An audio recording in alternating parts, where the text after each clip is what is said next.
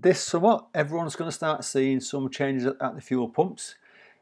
The E5 pump, which is the green one for unleaded, is going to disappear and be replaced by the E10. Now, you're probably thinking, what's the difference? Well, it's the percentage of bioethanol that's known as E5 that we're getting at the moment is going to be increased to E10, which is 10%, and it's going to affect unleaded fuels. So if you've got a car that's got unleaded petrol, then it's all down to you.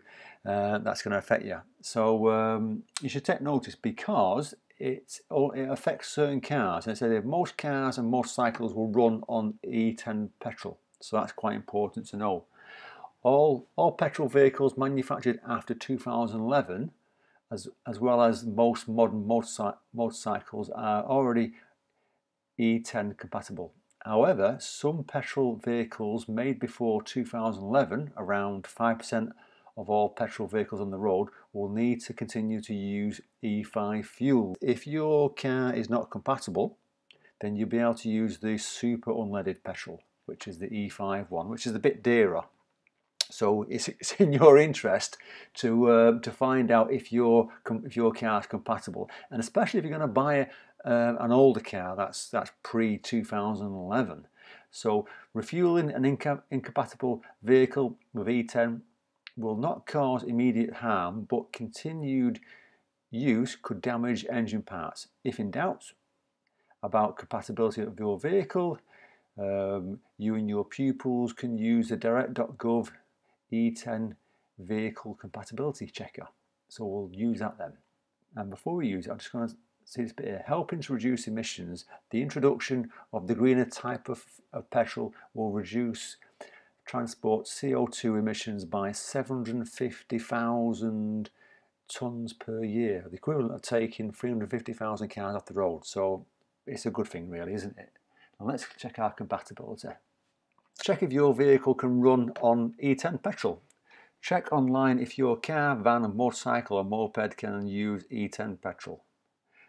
You'll need to know the vehicle manufacturer to use the service. You may also need the vehicle model, engine size and year if it was manufactured. Most petrol vehicles will be able to use E10. If you're not too sure, on information checker, use your logbook V5C for your vehicle. You may also be able to get vehicle information online. So let's click on here and see what it tells us. Oh, it says here, before you start, this only applies to petrol vehicles. Diesel electric vehicles cannot use E10 petrol. Click on that.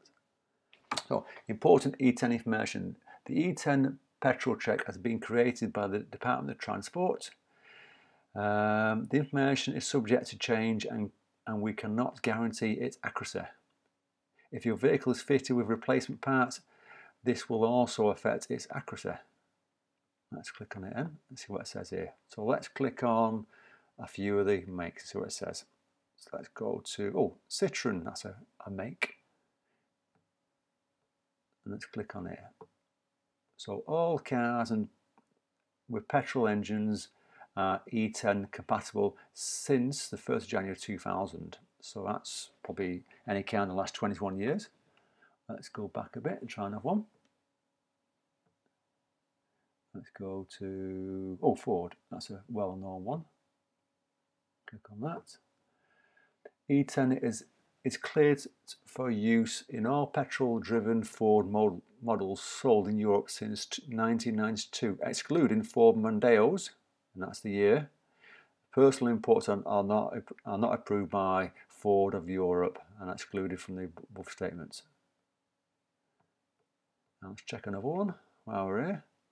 Let's go to, let's go with Honda, because they've been going a while, haven't they? See what Honda says. E10 petrol is cleared for use in all European models with petrol engines equipped with electronic control fuel injection systems. All Honda motorcycles and mopeds produced in the EU market since 1993. Let's go back. Let's find another one. And let's go down to, let's find a well-known one. Mini. There's the Mini one. That's what Mini says.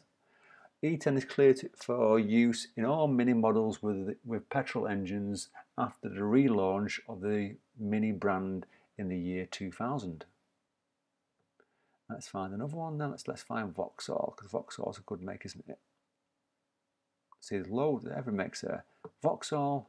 See what Vauxhall say. E10 petrol is cleared for use in all Vauxhall vehicles with petrol engines, excluding models with a 2.2 litre direct injection petrol engine, motor code, and it says here, it tells you what it is: Vectra, Signum, and Zephyr. If you're not sure, this is quite important, you can check the E10 compatibility.